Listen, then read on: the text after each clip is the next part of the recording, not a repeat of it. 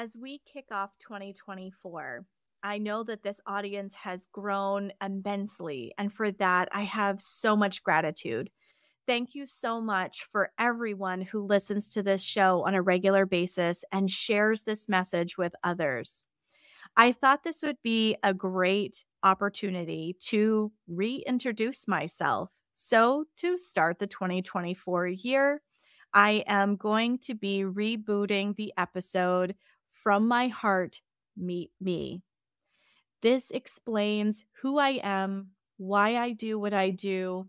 I cry through this recording, and I really, truly share the deepest part of my heart with you.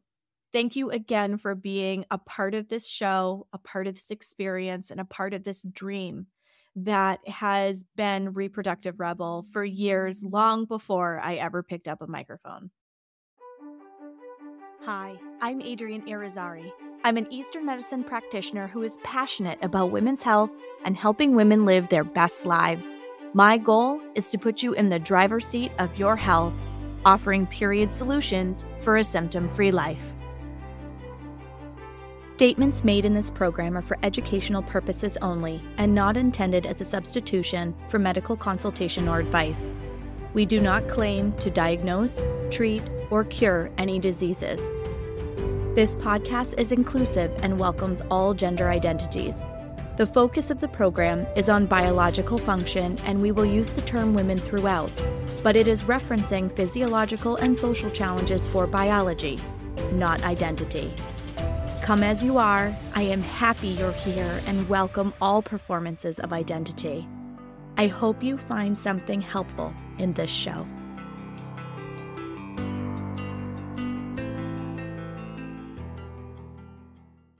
Welcome back to another episode of the Reproductive Rebel podcast.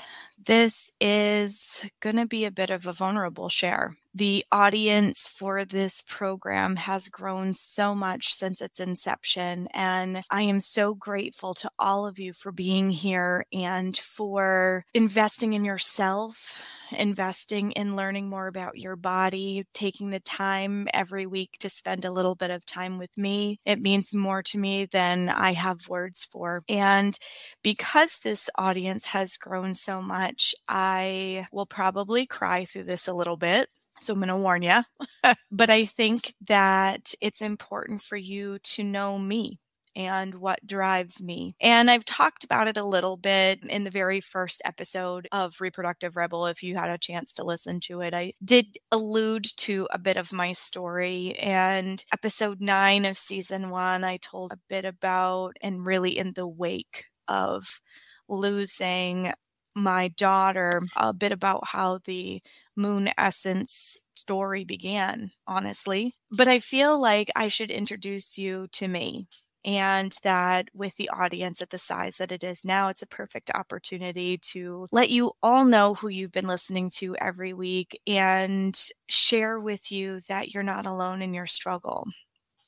So my journey, just like so many of yours, started with a lot of bumps in the road. So my period when I was a young woman started at the age of 12, and within the first year, I started having lots of symptoms. Classic case of endometriosis. And the symptoms kept getting more and more disruptive in my life. I started wondering if I was going to miss days at school, or I probably should have taken the time and missed some days at school, but I was that A-type perfectionist that just absolutely didn't want to miss a thing. So I would push myself through, and to the detriment of my health as I look back at it. But I just so badly didn't want the fact that I was a bleeding body to be a vulnerability. So I just kept pushing and pushing and pushing. By the time I was 14 or 15 years old, my symptoms were so disruptive that my doctor put me on birth control, like so many girls in my age bracket and that have come after me. There are so many of us that share that story of birth control. And birth control made me feel depressed. It stole some of my light. It made me gain weight, which was really hard on my mental health at times. And see, I told you I was going to cry through this. But I think that it's really important for you to hear my authentic voice. As you listen to this program, so much of it is spoken from a clinical perspective. And I specifically chose to do it that way because I wanted to build credibility with you as my audience so that you would take what I was sharing with you and be like, yes, this is a trusted resource. I want to put it into action. But there is a human side to this practice that really drives the work that I do and why I am so passionate. Like at the opening of this show, I say that I am passionate about women's health and helping women to live their best lives. It's not a tagline. It's not something smooth that rolls out of my mouth because that's what I should say from a marketing perspective. I literally live and breathe those words because I have been through the trenches along with a lot of the rest of you. And I have had a heart attack on birth control at the age of 25. So that medication that was making me gain weight and feel gross about myself and started stealing my light affected my choice of partners. It affected my cognitive skills. It affected my moods. And I never made the association with that at the time. And then it all culminated in what the doctors called a cardiac episode, but I had a heart attack at the age of 25 on birth control. And I wish I could remember the name of the doctor in the ER that night because I would write her the longest letter for saving my life. And I realized in that moment that there was so much I didn't know about my body. That for as open as my mother was about sharing things about body function and expectations, and, I was really blessed to have a mom that sat down with me and talked to me about my period, and not everybody has that. But for as woke as I was, so to speak, at the time about my body and what was going on in my body, I never saw this coming. And I never associated anything that I was experiencing with side effects of birth control. And it was a huge wake-up call for me. It was a huge wake-up call that there was more going on than I realized, and that if I was questioning these things and if I was experiencing these things, like, I survived, I lived through that heart attack because I was meant to do something to give back to people in this world. And so that was one very big catalyst at the beginning of my journey. And a year later, I got pregnant with the most beautiful miracle, who is, at the time of this recording, almost 12 years old. And I wouldn't trade her for anything in the world. I had a really tough postpartum experience. So a lot of times as first-time moms, we don't know what we don't know.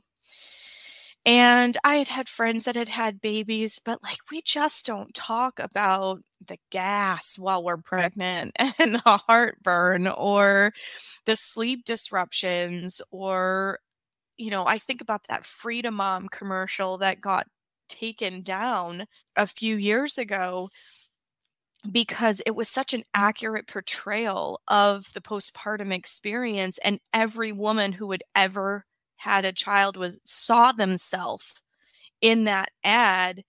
And the bigger cultural conversation was like, oh, this isn't appropriate, and they took it off from being aired.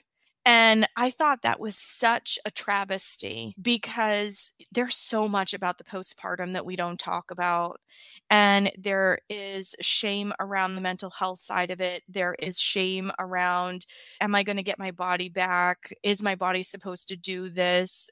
I feel totally pulled under and overwhelmed and exhausted. And, I don't have all the tools to support myself well.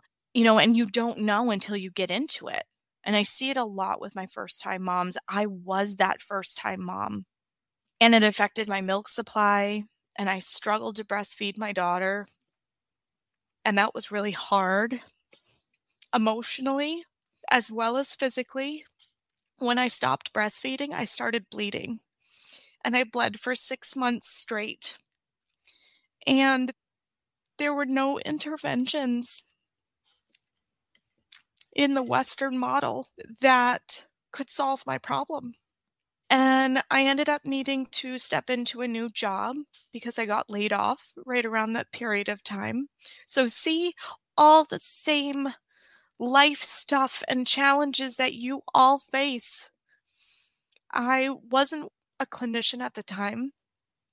I had a passion for Chinese nutritional therapy, but I didn't know what I wanted to do with it yet. I just knew that it was really fun being able to help friends and family around me with little things that, their digestion didn't feel good or this didn't feel good or whatever. And like, I could step in and be like, hey, have you tried this or this? And like, they would try it and they would feel better. And that gave me so much joy to be able to support people that way. And so when all of Western medicine failed me in this postpartum experience, I turned to Eastern medicine because it was the only place I had ever found wisdom to solve some of my issues. And within just a few visits between herbs and acupuncture, the bleeding finally stopped. And 6 months, I had been back and forth with my allopathic practitioner. They had put in an IUD, which decided to push itself out.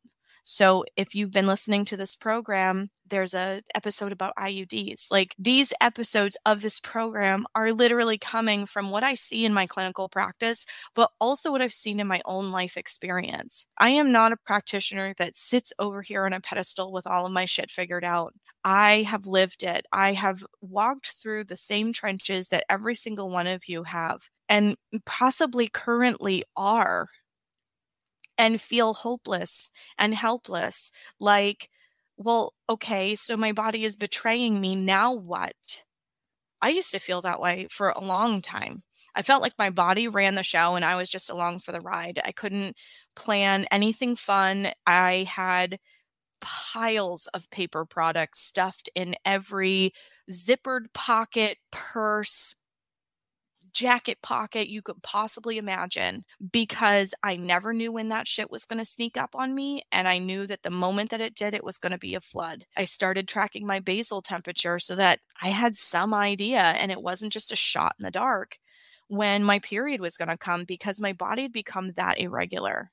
So back up to my postpartum experience, I found the answers I was looking for after interventions with my Western medical provider.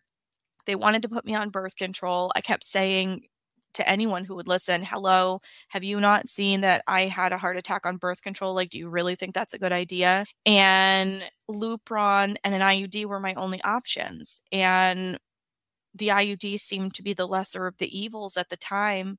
But I didn't have a really versed conversation with my practitioner about all of the potential risks around it. It was just, here, this is going to be localized progesterone. This should help you stop bleeding. And guess what? It didn't. It didn't make the bleeding stop. It added to the pain. I was like in a constant state of cramping, and my body tried to push it out. And I had to have it removed because it was literally coming out of my cervix because my body was working so vigilantly to push it out.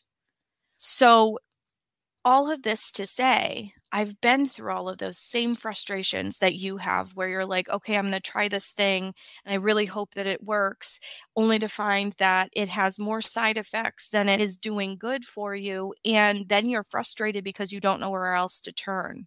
And that was my experience in my postpartum, acupuncture and herbs. And I just want to shout out to Kelly Sherman for being such an incredible human being, because she really saved me during that time frame.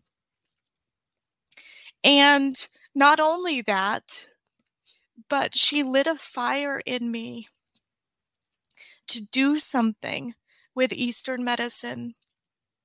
She fed my hunger for information and pointed me towards resources and fielded thousands of questions when I would go in for my appointments because I was fascinated by what was happening and that my body could regain control of itself.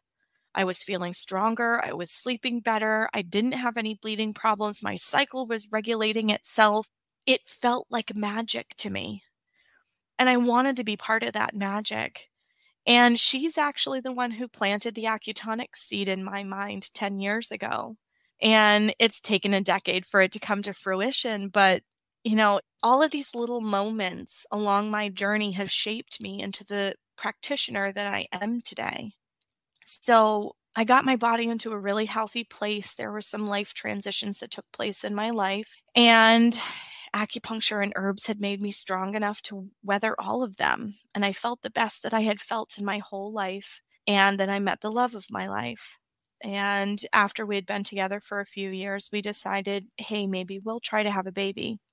And my work was crazy at that point in time. Again, trying to be that perfectionist and take on the world and show the world that I could do everything a man could do, because I've always been that personality. Like, show me something I can't do. Oh, wait, hold my beer.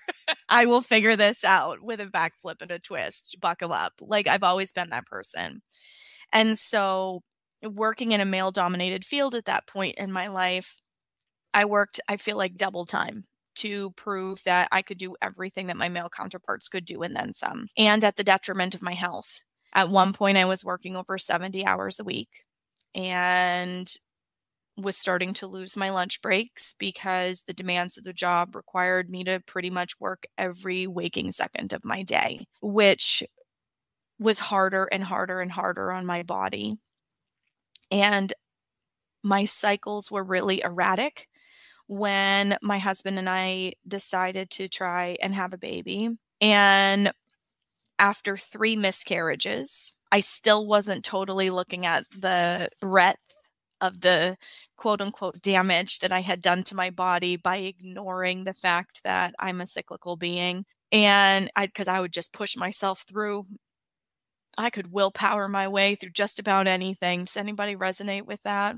And so I just kept pushing and pushing and pushing. And I went back to acupuncture. I had taken a slight reprieve because I had moved and needed to establish with a new caretaker. And we were tracking my basal temps and finding that they just weren't getting up high enough. And that's why I was miscarrying.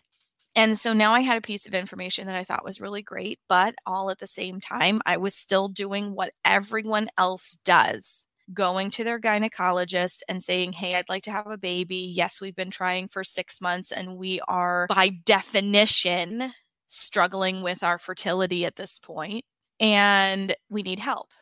So 2 failed IUIs that were not handled well and escalated up to the IVF route. And I think one of the most heartbreaking moments of my journey was getting to the IVF doctor's office.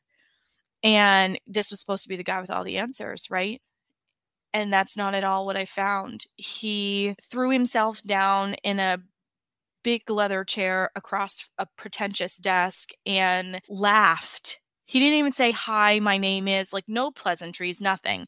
Threw himself down in that chair across that desk and laughed, started with laughter, which, of course, like, hello, have you forgotten that I'm a human being that has now lost several babies, and this is a very emotionally sensitive topic for me? I understand you do this day in and day out, but a little emotional sensitivity would go a long way here. And while he was laughing, he goes, well, your test results are fine. Your husband's test results are fine, because we had both gone through a litany of tests. I had had so many vials of blood drawn that I thought I was going to faint the morning that they did it. Like, I had had a ton of diagnostics done to see, like, just what is going on here. And he's like, your results are fine. His results are fine. All your levels are where they're supposed to be. I don't understand why you can't get pregnant, but we can do IVF with ICSI. And then he got up and just left the room for his nurse to come in and scoop me up and pick up the rest of the pieces.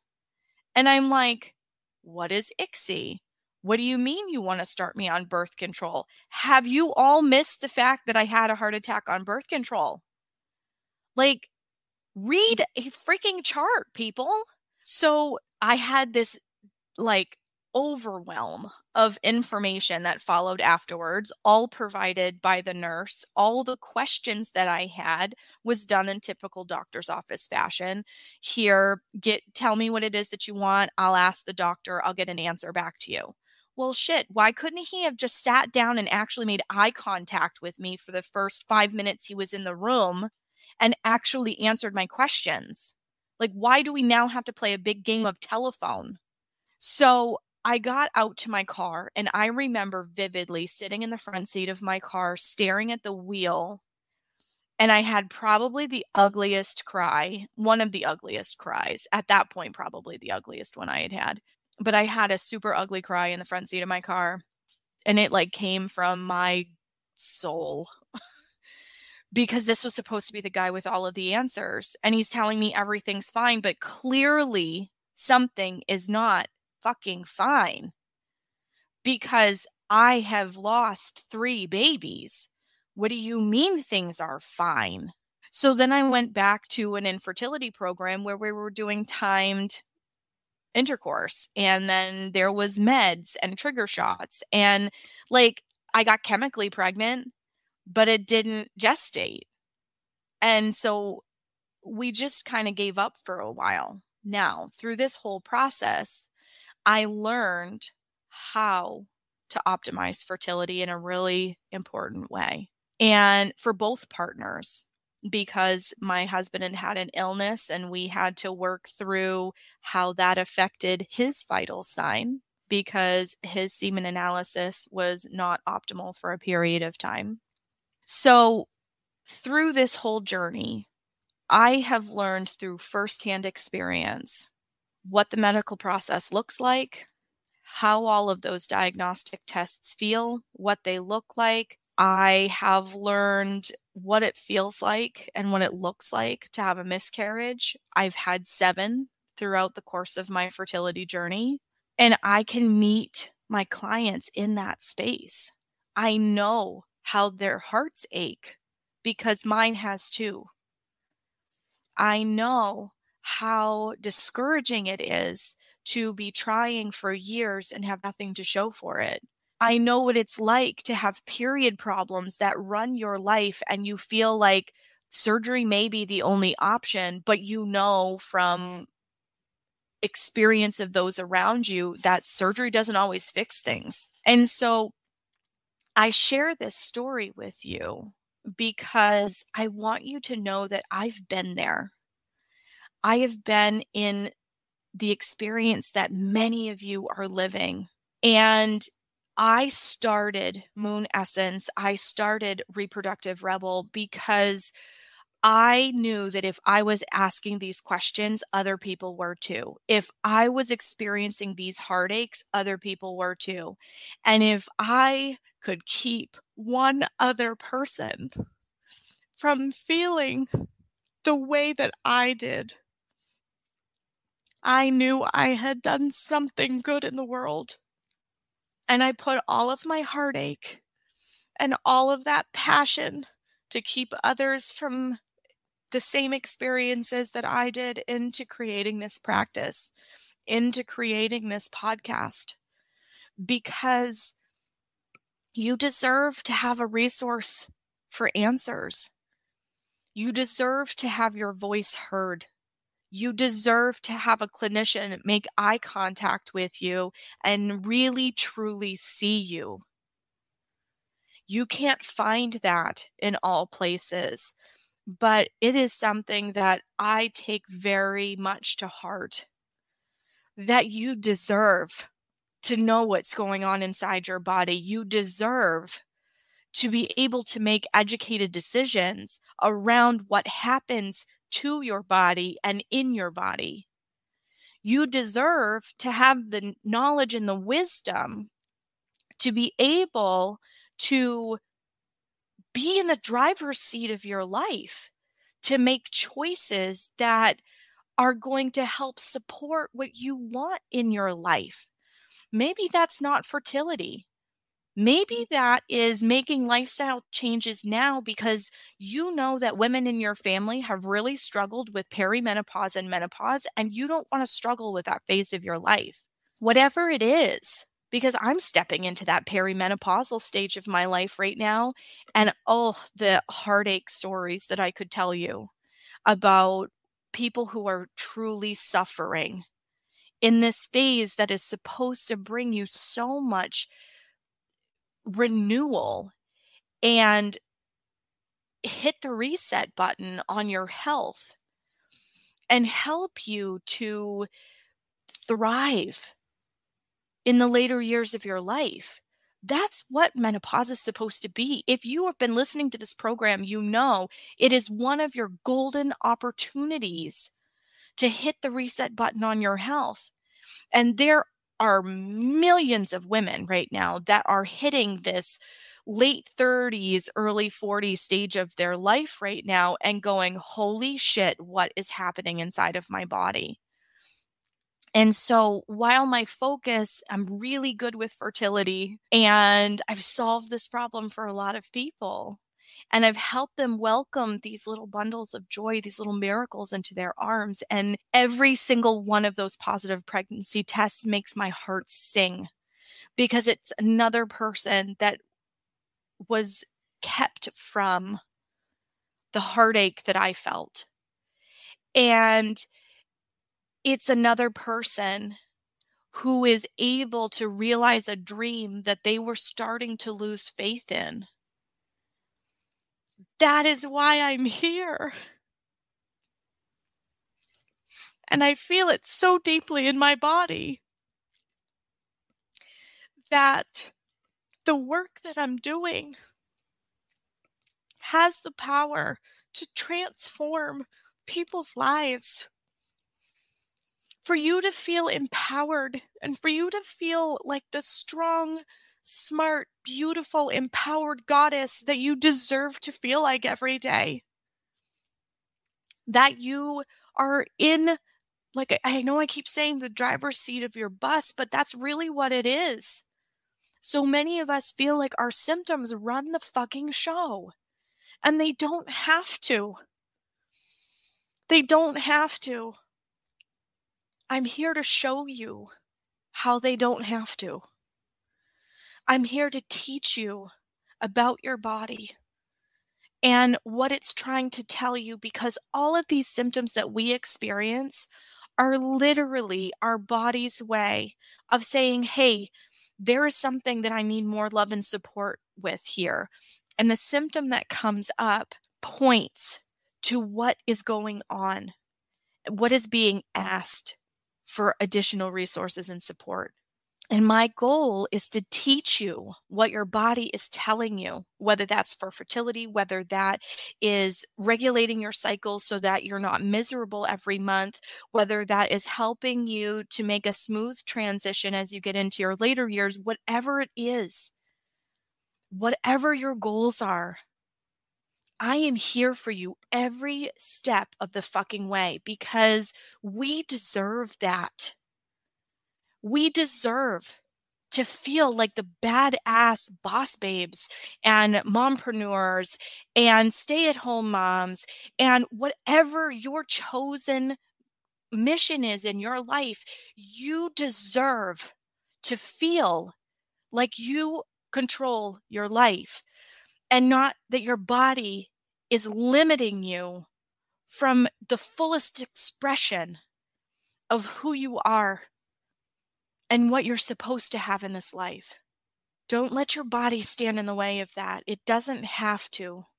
So I share this very vulnerable, and as you can tell, I've been wiping tears if you're listening to the audio of this as I've been talking about this, because I feel it so deeply in my soul. This work, teaching you how to be the commander of your own ship. See, I needed something other than a bus driver, okay? But empowering you with this information transforms lives, transforms your life, because you deserve it. You deserve it. And it is the reason I get out of bed every single morning.